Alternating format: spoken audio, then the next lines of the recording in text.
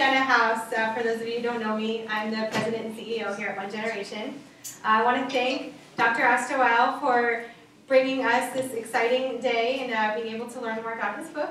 So I just wanted to welcome everybody and say thank you for being here. And I wanted to introduce our board president, Stu Zimmerman. Thank you. Thank you. Thank you, Jenna, and it's a pleasure to be here today. It's a pleasure, I mean, and finally he had to write a book for us to get together again after a bunch of years. I mean, you could have picked up the phone. I feel like I'm preaching to the choir here in terms of all the people who have known Dan, some of them for a little bit longer than I have.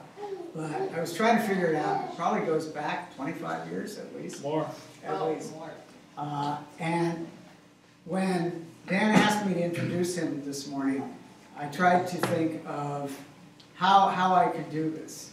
And I came up with a 3-word description of Dan, and it is printable and tapeable, so that's not a problem. Polymath, Renaissance man.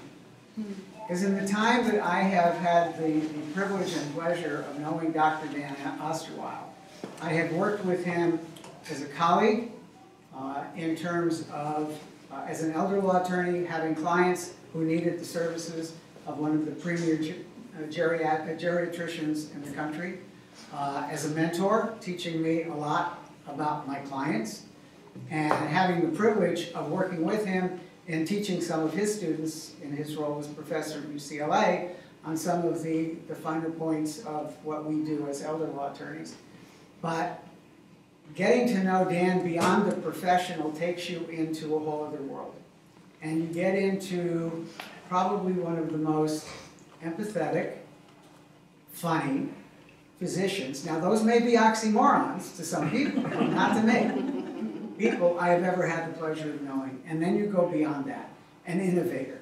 I remember sitting with Dan at his home in Westwood as he showed off his new toy, one of the very first telemedicine robots that was functioning at a facility out in Thousand Oaks, I think it was. And he's sitting there on his computer and he's having fun treating a client, a patient, at this facility via this robot. And that was one of the first times we saw any of this, which is now becoming ubiquitous. And then there's the artist. This man is one of the, I am so jealous of his artistry with a camera, it makes me sick. But he is phenomenal. I'm sorry we didn't have an opportunity to have some of his artwork. And now, just to prove that my description is absolutely right, of polymath and Renaissance man, here he is as an author, bringing not just a autobiography, but a novel, or an autobiographical novel, but bringing his imagination and his sense of artistry to telling an incredible story. And with that, Dan, welcome to ONEgeneration. Welcome back to ONEgeneration.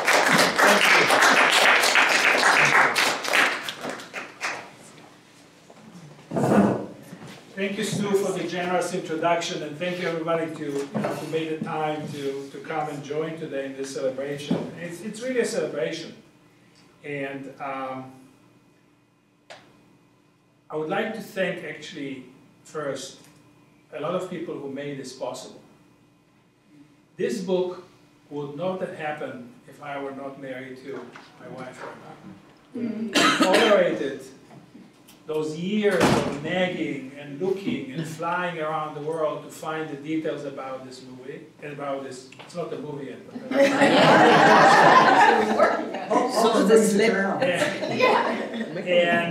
and my son, who is here, Amir, who encouraged me to continue. He's a historic buff, so he liked that whole concept. And Hannah and Steven, good friends for many years. In fact, I have to thank Hannah for making my slide presentation a little more snazzy, which mine was kind of dry, PowerPoint. And I'm very glad to see my friends Gabriela and Ulf, who have been in our life since our life here in Encino and now on the west side. And of course, Zehava, who followed us for many years with all those wonderful celebrations with UCLA and others. And Stu and Carol, which we celebrate a lot of Sukkot and other holidays when we lived in the valley. So it's really a kind of celebration of getting together. I wish we had some more people coming and listening to this, but you know, we'll see. Now a little bit of a backdrop, and I won't hold you here for 2 hours, so relax. The book was essentially, I wouldn't say an afterthought, it was something that was brewing for years. I did not know enough about my parents and my father in particular to write this book. And I kind of knew pieces of that, but one day in the mid-80s, I get a call from a cousin of mine who lived in Connecticut, and he said, have you seen the book where your father is mentioned? I said, no. He said, well, Gilbert Martin, who actually Gabriela and Ulf know personally, mentioned him in his book, The Holocaust. So I said, oh, that's interesting. And he sent me the book. So I looked at the references. I went to UCLA, pulled the other references, and I said, oh my God. My father didn't talk about it and did not mention it. I knew that he had to do something with children in Budapest, and I know that he saved more than 200 kids and brought them to safety after the war, but I didn't know the details. So that was kind of the motivation. I wanted to commemorate. I wanted to have his legacy. And my mother, who was kind of always, as you know, Shashela Farm is the woman in the back, but I think she was very instrumental in helping him do what he did. So what I'm trying and walk you through, now this is something that I have no control over. Did it turn off? Yeah. Yeah, I'll try and kind of give you a snapshot.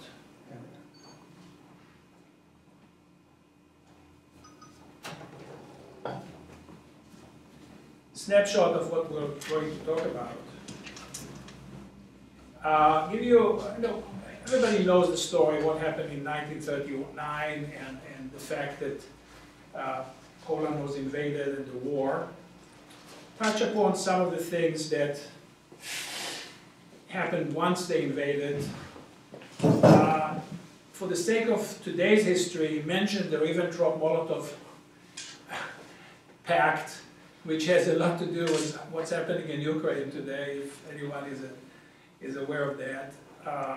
Tell you one or two stories about the ghetto and the concentration camp that my father was in, the heroic escape from the camp, and who helped him to do that, and then landing in Budapest, which was not occupied by the Germans, and doing most of his work there, and then survival and the story of my cousin, who I see as a brother, Joseph, who lives now in Rockville, how he got into that story.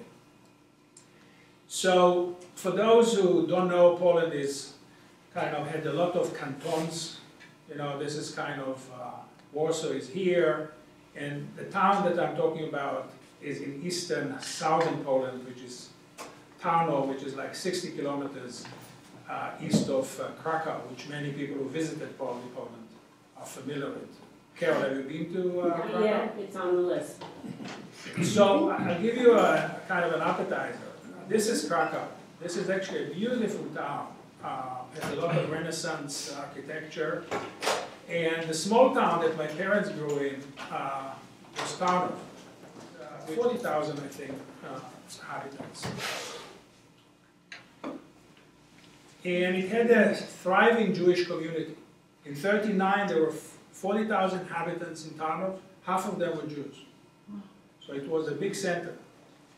And the picture on the left is actually the end of the story of the picture of Targova Street, actually, which a little bit hid from here is my grandparents' house. Mm-hmm.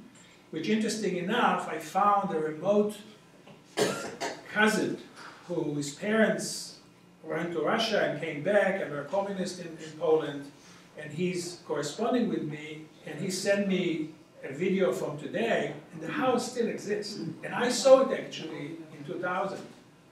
It is very similar to a picture that is in the book where my mother's sisters are standing there and photographing the back. So it's all real. And of course, I have a big synagogue, actually more than one, but as the Germans came, it was all burned down. And this is a memorial that exists today to that synagogue.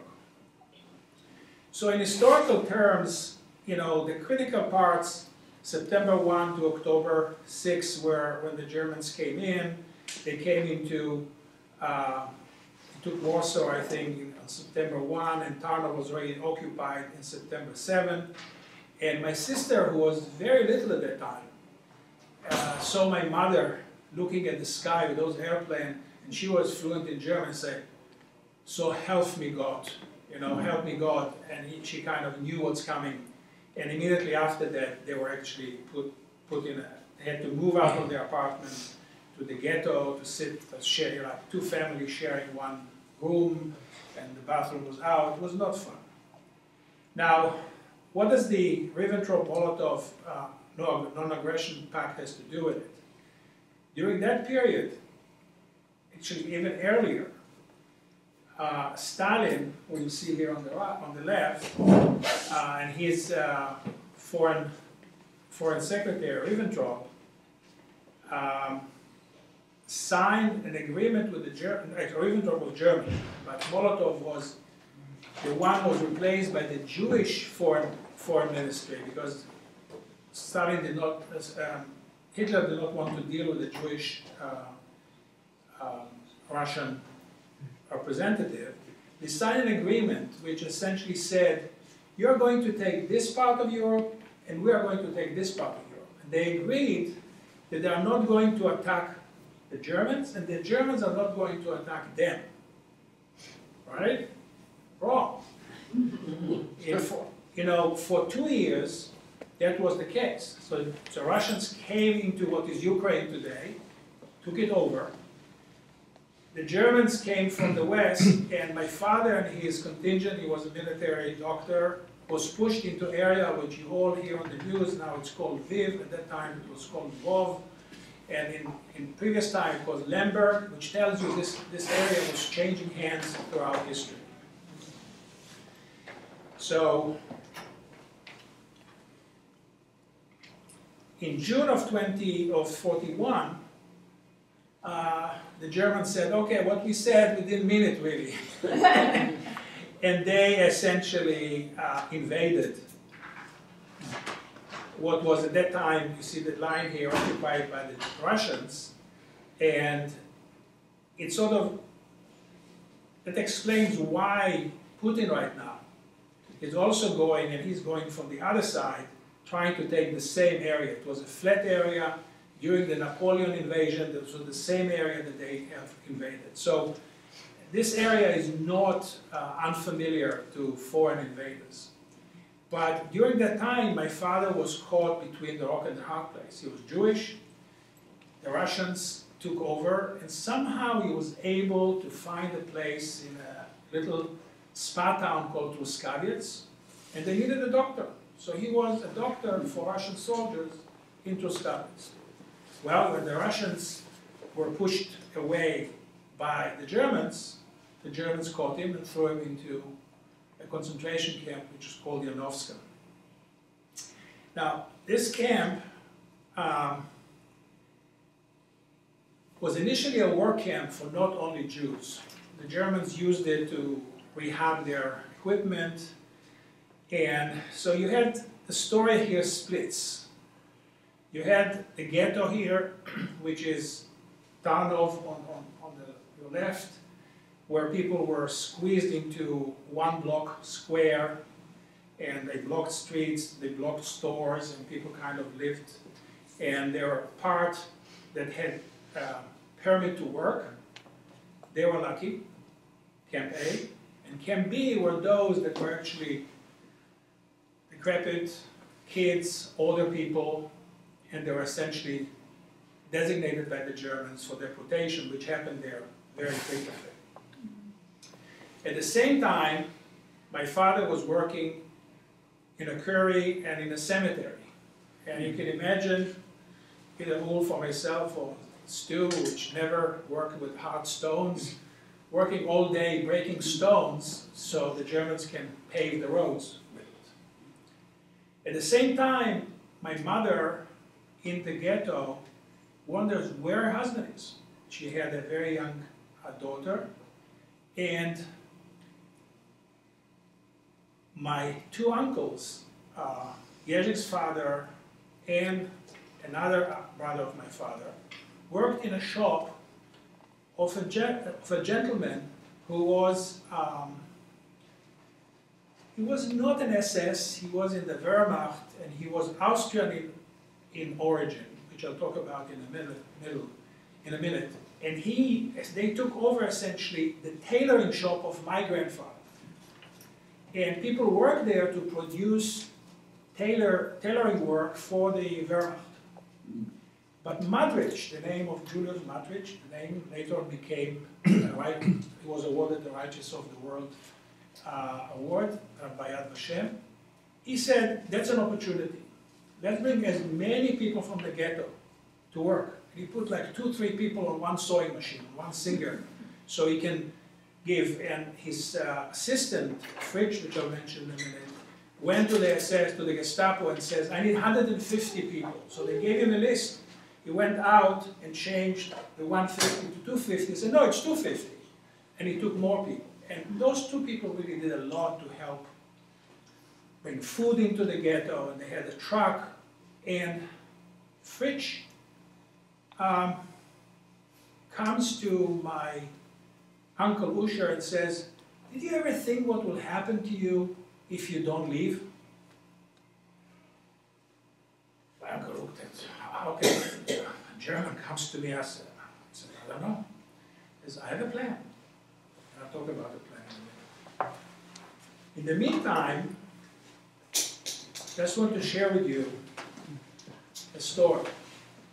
This is essentially a painting that my sister Eva, who was at that time maybe 5, she drew it in 1977 and donated it to Yad Vashem later on. And when I asked her, what did you pick here? He said, this is an aktia, this is a deportation. The story that I got from my mother about this picture says, I'm not sure what was inspiring Eva to draw this, but I can tell you what happened here. There was a deportation coming, and my father told my mother, when there is a deportation, go to the Jewish hospital, the director there will keep you safe. She goes with my sister to the Jewish hospital and says, I'm sorry, all the patients are counted by the Germans, I cannot give you any space here. So she walks with her daughter outside into the iron, takes off they had a blue, not the yellow star, but the blue, they call it opaska, they took it off. And she looked and says, what can I do now? And then she sees a young couple of lovers going and strolling in the boulevard. And she says, hey, where are you going this direction? And they say, yeah. He said, I have some chores to errands to around here. Can you take my daughter to, and she gave the name of the house of my grandparents, where the janitor was favorable, was a Coptic, it was not a Catholic, was a Coptic Pole. Go to him and leave my daughter there. And she gave them 2 zlotys. My mother came an hour later, and the guy was pale as the wall. And says, you know those 2 guys? This couple? She says, oh yeah, I know them. She lied. And when you ask my mother, did you plan it? Did you think about what you're doing? She says, no. It was instinct. I took my glasses off, so I cannot not do any direct eye contact with anyone. And it just worked. And that was how she survived. Now, to tie it into the picture here, there were 2 ladies that hid in the basement of that house with my grandmother. And the 2 of them went into town with their bag, with their signs, and with the address of this house. Of course, they were stopped. And hours later, a soldier, that you see here on the right with the lantern, came to look for them. So he pulls those 3 ladies out of the basement, my grandmother and those 2 ladies, and And Eva, my sister, tells me she remembers that. She says, and I screamed, "Grandma, Grandma." And he looked around and said, "Who is the grandma of this beautiful child?" And my mother said, "I was never told to lie, and I didn't lie here either." And she pointed to her mother, my grandmother. He took my grandmother and pushed her towards her and said, "Take care of her." Took the other ladies and went away. And that is this painting. So it's kind of, even though it's not conscious, it's something that came. Another thing that happened here was that there was another deportation, and Kopchik decided that he cannot stay in town. He was too afraid that he would be caught. So my mother said, "You know what? Lock us in the stairway." There was a stairway going the whole way, and at the top, there was where the pipes go. There was a faucet, and there was a kind of a window on the top, and there was enough space for them. Give me some paper and some crayons, and just block us, wall us up with some wood, and when you come in a week or two, we'll see what happens. The whole house was occupied by Ukrainians, which was, the Germans looked at them as Volksdeutsches. In other words, meaning they were, how do you say German, Wolf, how do you translate Volksdeutsches? Essentially, they thought that they were from German heritage. And they were the ones who helped a lot the Nazis at that time, in the camps and in the ghettos, etc. So my mother was very afraid that if they sound any noise or any words, say, through the pipes, it will go, somebody will hear there are people there. So she told my sister to be quiet, don't say anything. And she gave her the crayons and the paper. Then she discovered my sister had talent. She just painted for 8 days. She slept and painted. But one night, out of sleep, she screamed. And my mother said, "That's the end." Well, luck, nothing happened. I had discussions with my nieces about their relationship with their mother. And one of the nieces, my second niece, she said, "You know, I didn't know much about my mother until I read your book." And she said it reminded her during the sirens, they lived close to Tel Aviv during the first Gulf War. There were missiles falling in Israel, and nobody knew whether they were with gas, without gas, so sitting in those sealed rooms with their masks on it. So Tali says, I looked at my mother and she was just like shrunk in the corner, like a little child with a mask on her. And when I read the book, I understand what she might be feeling. So it was very interesting to see how those things tie together. To switch gears, at the same time, my mother was trying to find somebody to find my father. And my father, as said, was in this camp, Janowska. The details about this camp are in the book. I'm not going into that. It was pretty awful in terms of how people were treated. And that's the place where my father, that's how my discussion with my father started about his past.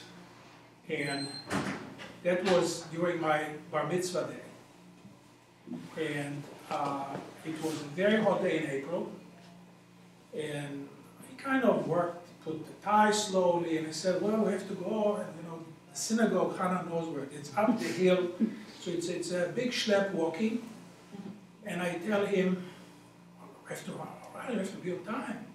He says, we're driving. I said, driving? Those days, it was not common to drive on Saturday, even if you're not an observer. It's just out of respect. He says, no, I'm driving, I'm sick. He was already not very healthy at the time, and he said, we're driving. And we drove. And later on, I caught him and I said, what was this story? And he said, look, you wanted to do bar mitzvah, I supported you. Did you ask me if I care about it? I said, no. So I can tell you I don't. He said, why? How can it be? He said, look, and this goes back to this camp. When I was there, something happened that made me raise questions about that there is God out there. And he comes back, and as you see here, the railroad here, and the cemetery was here, and coming back to the camp. And then, as you cross the gate, there were bathrooms. And you go left to the bathrooms, there was a brick wall. Not brick walls, you know, red brick wall. And he comes back at the end of hard work, and he sees about, I don't know, either 10 or 12 kids standing and a firing squad on the other side.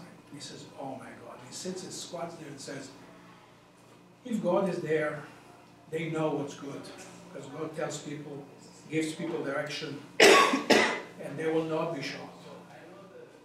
But they were. At that moment, he made sort of a vow for himself that if he survived this hell, he's going to dedicate a big chunk of his life to work with kids. And he was a pediatrician, so that was part of his profession, but kind of worked full-time working with others. So keep that in mind, because that became later on an issue. At the same time, my mother was interviewing people to try and find him. And the assumption was that it's probably here. It was like 150 kilometers from Tarnov, so that's likely where he was. And there were rumors that maybe, so she started interviewing Poles who were in the underground. For money, will they go and get him out? And my mother said, I didn't trust them. They looked like delinquent, like criminals. You know, they had those long sideburns, the nails was clean. I couldn't trust them. And then my uncle comes and says, you know, this Fritsch told me that he has a plan. Why don't you talk to him? So Fritsch came to see my mother in the ghetto. He was a decent guy. And he said, I can get Munich, my father's, out of there. She gave him half of the money, and the other half is when he comes back.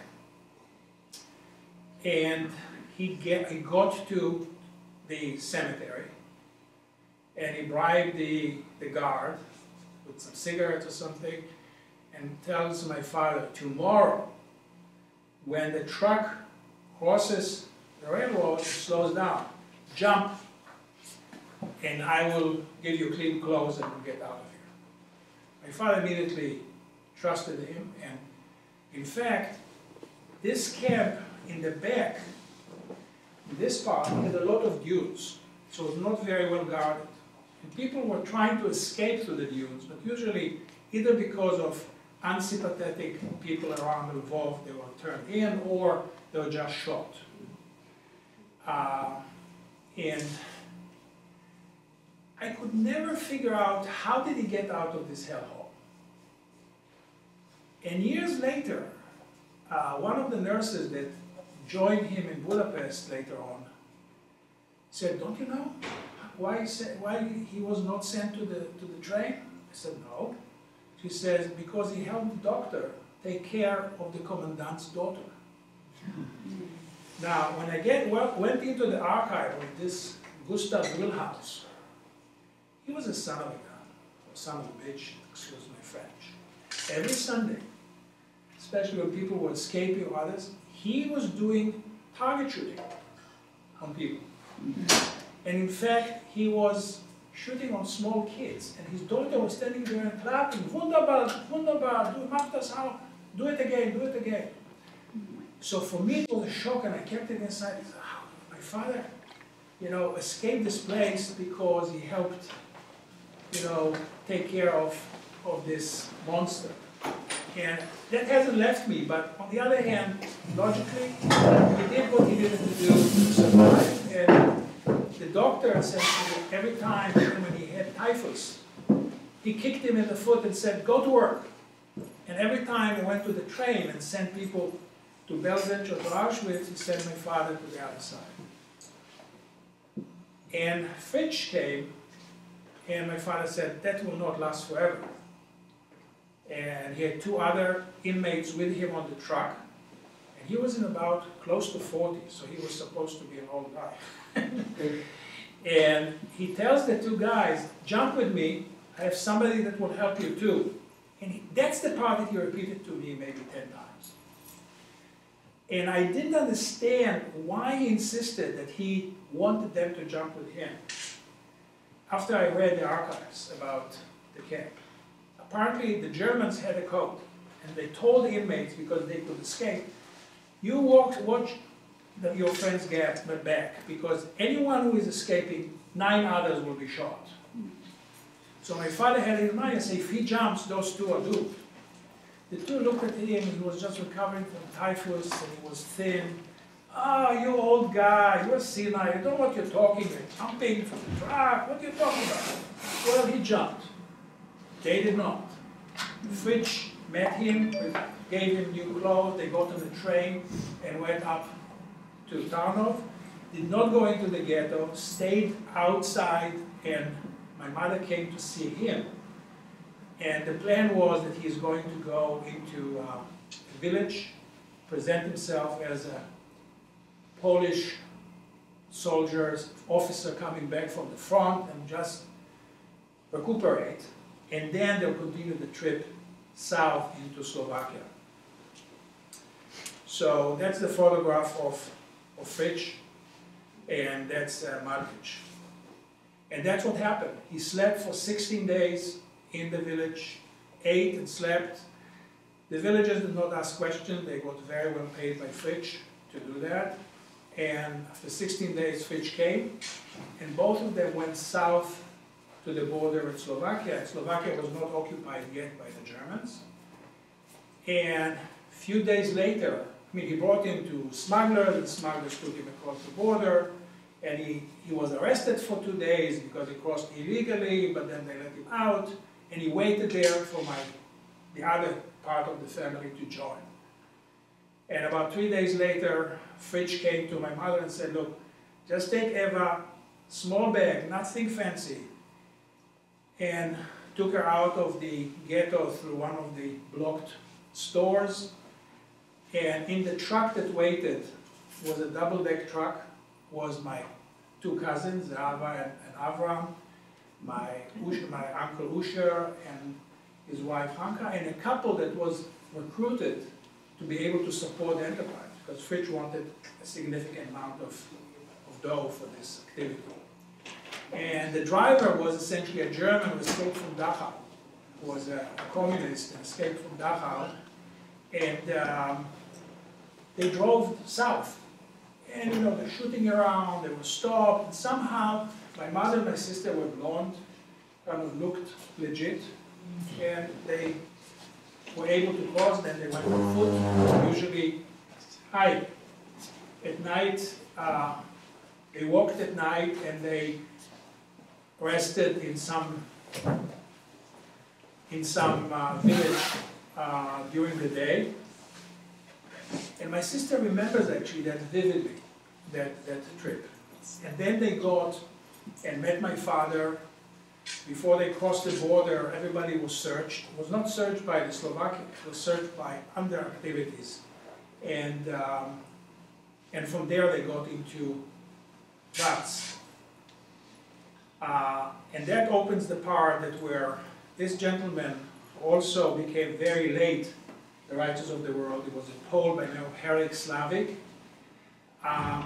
Gave my father official papers as a Pole by the name of Karoli Kotarba. That's essentially his Red Cross. I don't have the whole card, but I have this. You see Karoli Kotarba, his date of birth, and his signature. And that was the card that he used to do all the activities when he was working for Section 8 at the Red Cross. And the guy who helped him was this guy, Komoloi, who was a World War I hero in Hungary. He was Jewish, and he had good relationship with the fascists. And he was able to help my father open the first safe houses for kids in Budapest. But Slavik helped my father open a house in Vats, which was like 20 kilometers. And that has, I don't want to bury you with all the details. That's the picture. You see my father here. This is the priest who was running this boarding house. His name was Bukharchik. Those are other two Jews that he was a lawyer actually, who came from another part of Poland with his wife. Together they kept this house going as a Polish refuge, Polish orphanage. And Bukharchik was coming every Wednesday to give a sermon. But inside they learned about Judaism, they learned about holidays, they celebrated Passover, they insisted. Now, this picture I saw in a microfiche in Yad Vashem, including two other pictures. And when I say untoleratedly, one night, like at 11 o'clock, I was looking at, searching the internet, and I said, where's this Jewish Vats orphanage? And I couldn't find it. And then popped a piece of one of the programs on CBS, and a guy by the name of Ed Herman was interviewed. That he escaped from Warsaw with smugglers and was left to die in Budapest on the street. He was crying, and a lady by the name of Schweitzer saw him and says, I'll bring you to Dr. Kotaro. And he brought him to Vats, and he said, it was a terrible place. I had those beds, we had to share two kids the same bed, and the kid that I was sleeping with the same bed had urinated at night out of fear, was one of the traumatized kids, and I got pneumonia, and there was a doctor there that took care of me. And I said, well, that's my father. Oh my God, he sent me those photographs. I said, I saw them in Yad Vashem. He said, yeah, I sent them there. I sent those there. And he has a separate story, which I won't bore you with. So that Vats was opened, and it had to close in July of '44 when the Germans came. And the Hungarians were very compliant. And in fact, my father was dragged into the police station, and they tried to harass him, they tried to strip him to see whether he's Jewish, and he waved his Red Cross card and Komoloy's name, and he pulled name, and they left him, and they said, well, in 2 weeks, I want all the kids out. And the Russians were already at the doorsteps of Budapest, and he started opening the safe houses in Budapest, about 6 of them. My sister said that this was the one that they lived in. That's the same house. And there is a story in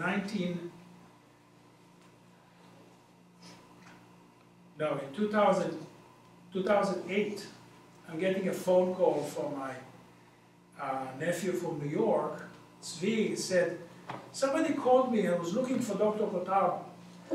And I said, you know, that's your grandfather. I said, I know, I gave him my father's name. And he gave Yosef his father's name. And we met with this guy. His name was George Axelrod. And I said, why are you looking for my father? I said, look, he saved my life. I just wanted to tell the story to my synagogue in Queens. And his story was that he was born in, he was Pole. His parents moved to the Transudeten. And then, because they were sort of nationalistic Czech, they were sort of ostracized and sent into a labor camp.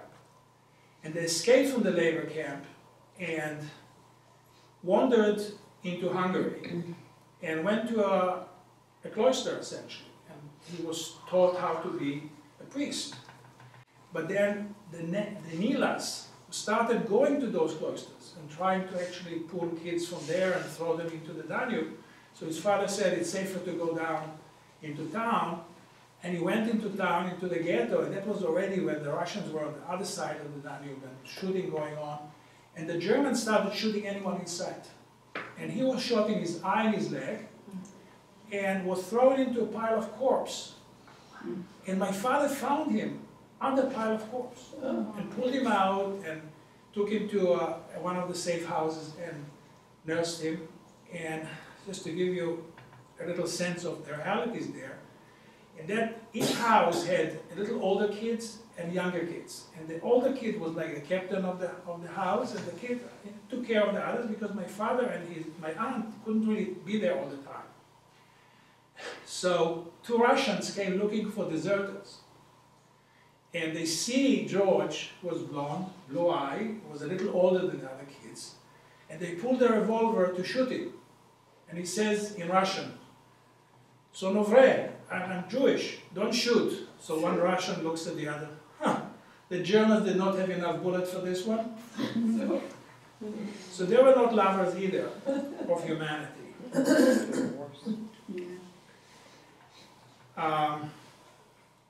So as the Russians came into Hungary, they were starting slowly to put their stamp on town. And my father was busy finding kids from all over, and I think at the end, he had like 206 kids that were under his auspices. And of course, he had help from Jewish Distribution Commission, from a name which some of you may know about or not, which is Dr. Kastner, who was a lawyer in Hungary, who later on was accused of collaboration with the Nazis and then was vindicated. But he had a lot of network there, including a Russian colonel who happened to be Jewish. And the colonel tells him, "Look, I see that you have all those kids to take care of," and they bartered. My father was a fan of watches. He was going to pawn shops, buying watches, and bartering with this colonel. For Russians at those years to have a watch, wow, that's like treasure. In fact, in Lvov, his friend told him, when you raise your hands to a Russian patrol, always keep your sleeve up, so that nobody sees it, because they'll shoot you for your watch. But cut the long story short, the colonel said, I know you want good life for those kids. So before we settle here, I suggest you find ways of getting out of here. And then he organized trucks and trains and took those kids to Prague, first to Bratislava, then to Prague. And then my mother had some kind of infection in her hand, and she had to stay in Prague, and he took the kids, and my sister went with him, crossed into the German, US-occupied Germany, to Bamberg. And so that's January 1946. And my mother describes it as a day that just, snowflakes, and she was sad, she was there alone. And all of a sudden, a kid comes out of this fog. And the kid was Jezik, my cousin. Now, the reason it's so dramatic, because weeks before, when in the train station in Budapest, it was chaos. Trains were not coming. And my mother was very myopic. And she sees a lady that she says, by the movement of this lady, she knew she was an operative from Palestine that was coming to save kids from behind the Iron Curtain to bring them back to the West. So she screamed at her at the station and said, "Rachel!" My father said, "Who are you calling?" He said, "Trust me." Rachel said, "What do you want?" She says, "Where are you going?" She says, "I'm going east." So she said, "When you go to Warsaw," she gave him a specific address. "There is a kid there, answers the name Jezik. Bring him to me." My father looked at him, "Are you crazy? What are you talking about? With all this chaos." On January 8th, which was one day before his birthday, he shows up. Now, Erna and I have not heard this story. I grew with Jezik. We shared a room. We didn't know about how he escaped, but he told us, and I'll leave you to read it in the book. But the stuff that he said, that the guy came to the orphanage and said, "Your aunt asked me to bring her to her." And then for, 2 weeks, 2.5 weeks, train and walking, they were transported from one Eastern Bloc place to another Eastern Bloc place, and they were presented to the border guards as Greek kids.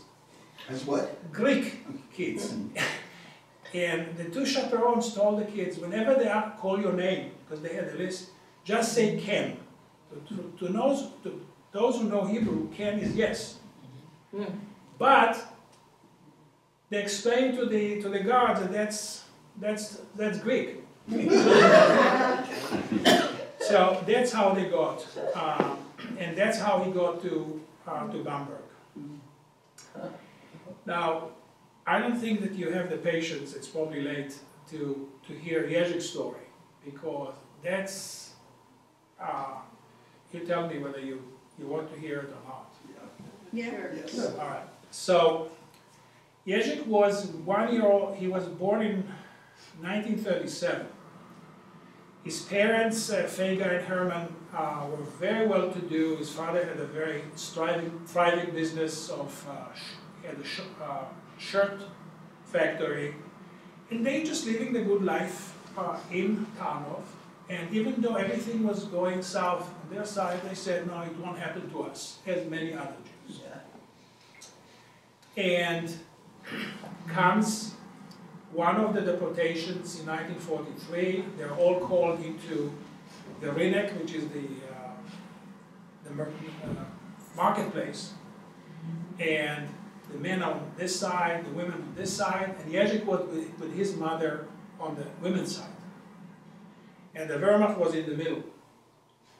And his mother saw what is happening, and she knew that that's probably the last time she sees him and others, and she says, go to daddy.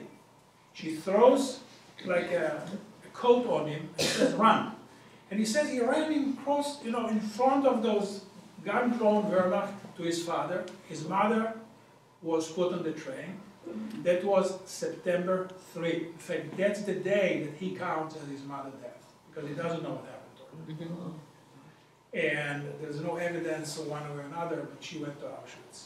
His father saw things happening and said, I have to take this kid out.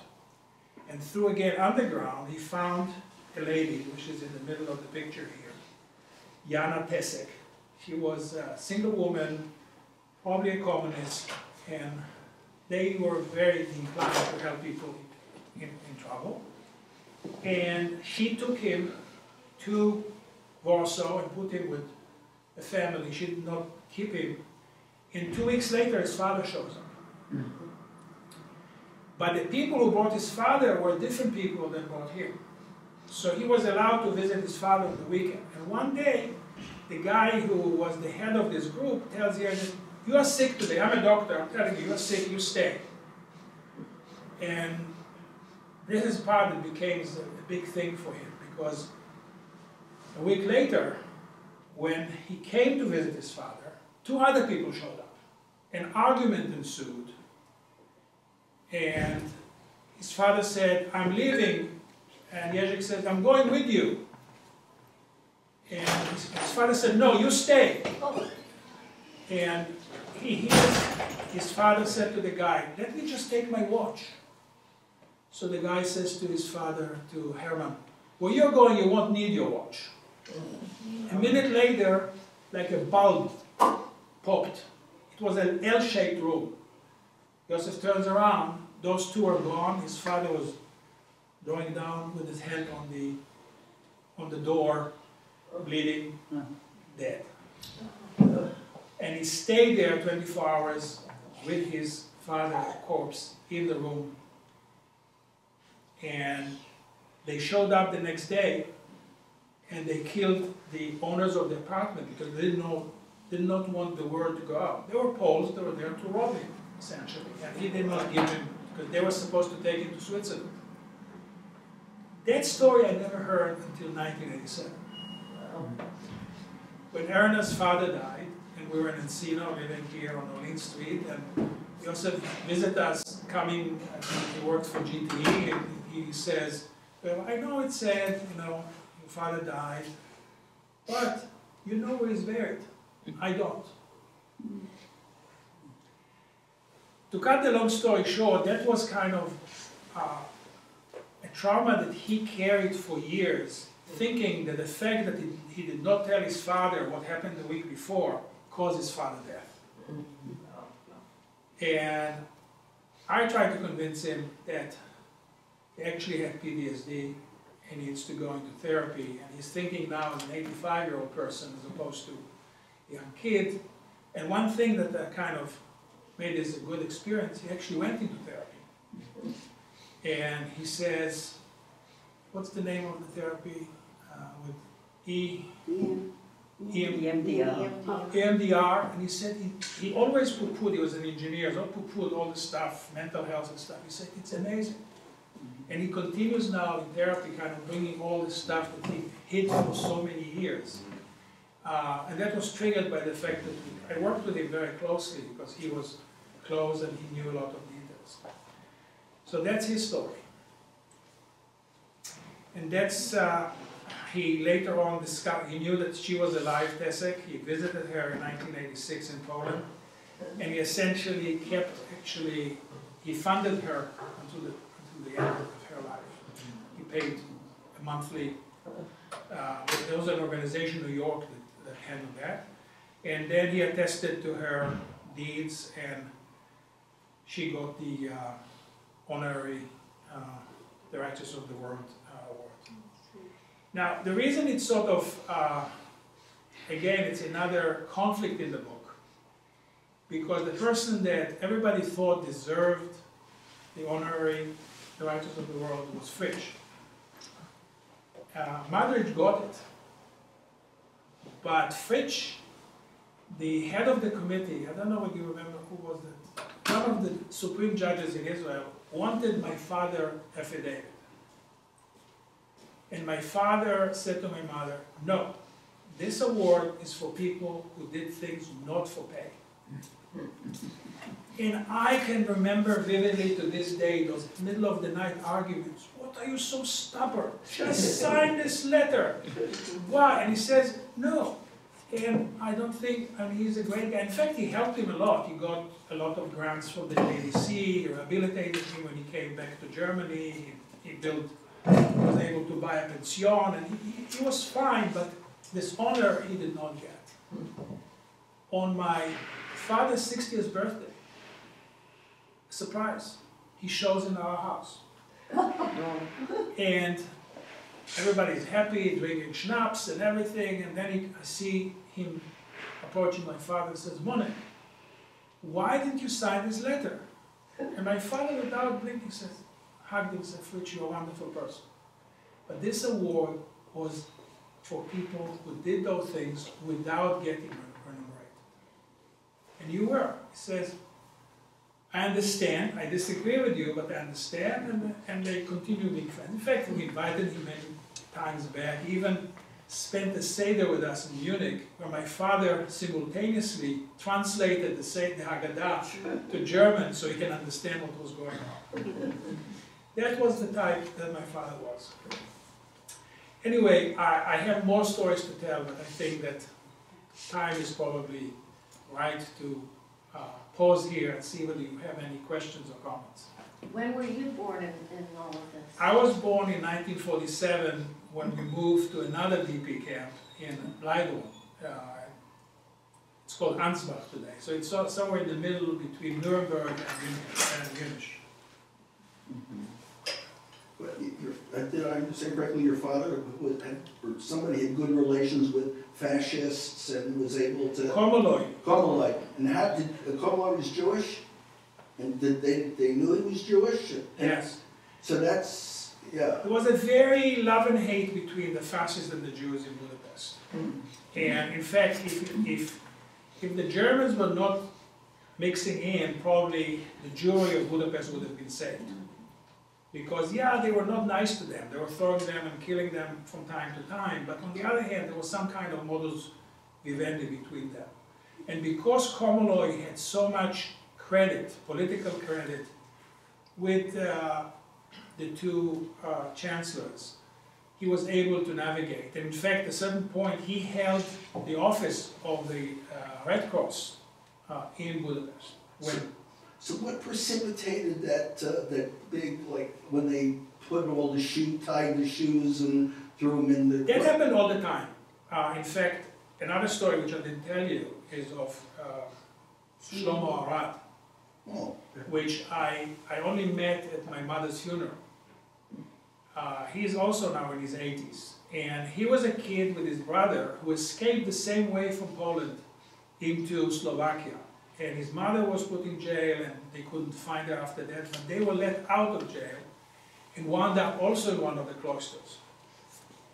And they thought that the cloister had a lot of developmentally disabled kids, so it was sort of safe.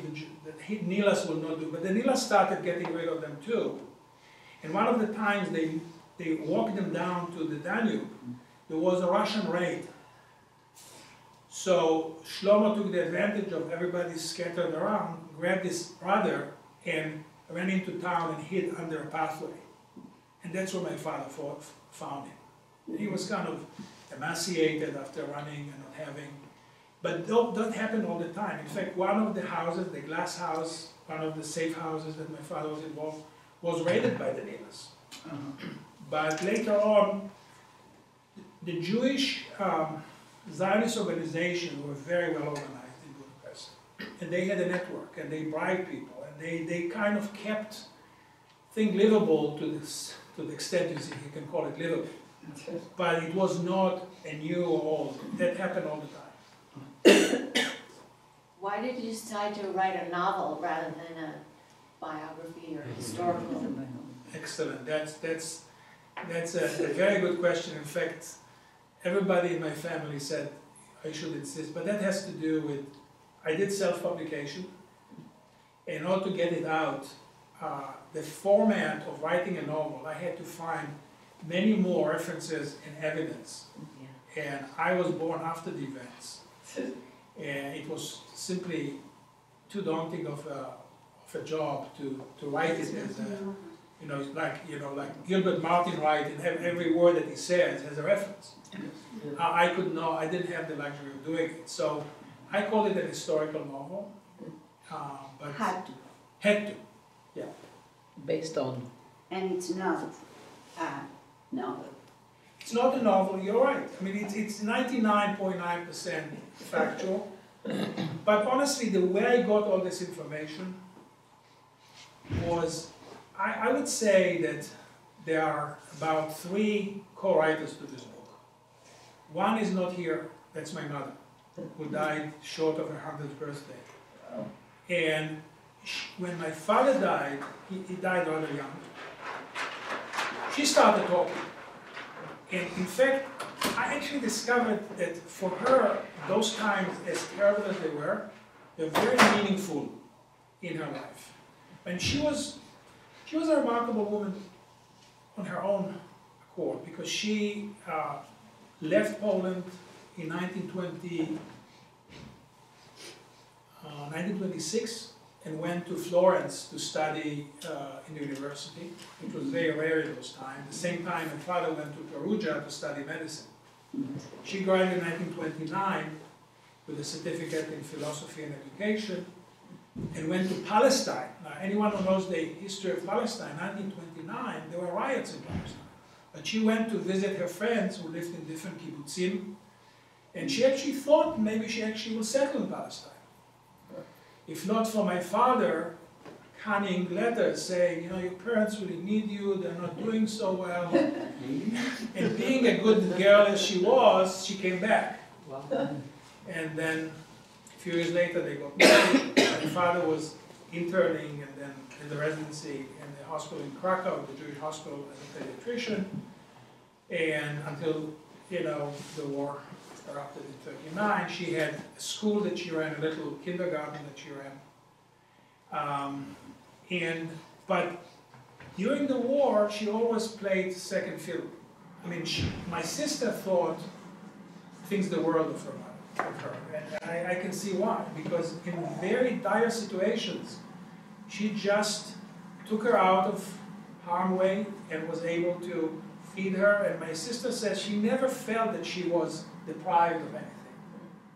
In fact, on her 5th birthday, it was still in the ghetto, my mother found lilac, the flowers, which was my sister's favorite flower. And she was able to drag from her house a table cover, and she actually celebrated her birthday. So the lilac became actually our family trophy, so to speak. And then my father planted lilac in our house, and he had allergies. He wasn't sneezing when the lilac was blooming, so it was fun. Yeah. Was your father ever able to get in touch with the children, any of the kids he had saved, or did they find him? They found him. I mean, he was in touch. One of them, which is in this picture, the two of them here, this is Marisha. This is the one who told me about why my father was able to survive the camp, and this is Gustav. Those are two kids. Marisha is actually from Polish descendants, from the same town my parents were, and Gustav was from Hungarian family. And they actually, my father trained them as nurses, they became RNs, and Marisha became the head nurse in the hospital that he opened in Be'er Yaakov in Israel, which was the first TB hospital. And Shlomo Arad came to my father, he was a paratrooper, so he came as a lieutenant with a red cap. And everybody was very proud to see my father. I was a little shorty, walking with him in the hospital, and he came to say thank you. And he also gave me some details, and I kept in touch with him, but he kept in touch, and there are probably half a dozen that he kept in touch with. Yeah. So how is it you got from the camps in Germany to Israel? Excellent question. Well, we were in Ansbach until 1949, and everything is political when you go to Israel. My father was brought up on the Zionist socialist background as a Shomer Tzahir, and he was hoping that those kids that he brought out of Hungary, the Polish kids, the Hungarian kids, will come to Palestine, which was already a state in 48, Israel, and they'll settle, and there'll be like a communal stuff. But the powers to be thought that he was not the right leader for them, and they grabbed him for one youth movement, the other youth movement. He just stayed with a small group of children, the youngest, and then he got the job as the head of the pediatric unit in Ansbach. But that was too small for him, even though there, he taught me a public health lesson there. He said he had a lot of resources from the JDC and the US Army, so he screened all the population of Ansbach for infectious diseases. He thought all those people were malnourished and they should be, and that was not his job, but then when that ended, the JDC offered him the job of be the director of the Bogenhousen Spital in Munich, which was also in shambles. And he went there, and until 51, he was the medical director of that hospital. In fact, there even he sort of showed some of his character, because a lot of the patients, actually 99% of the patients were Jews coming from the camps. And they were complaining they were treated by Nazi doctors. So with the US MPs, you're going through their dossiers, and everyone that had a card, carrying card of the Nazi party, is summarily discharged there.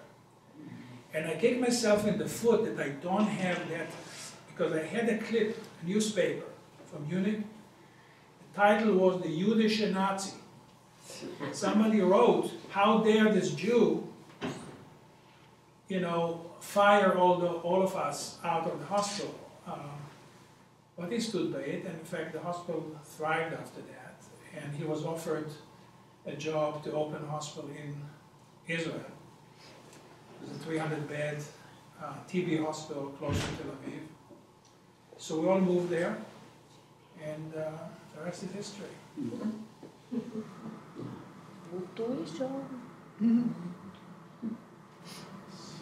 All right, so if there are no other questions, thank you so much for coming. Thank you.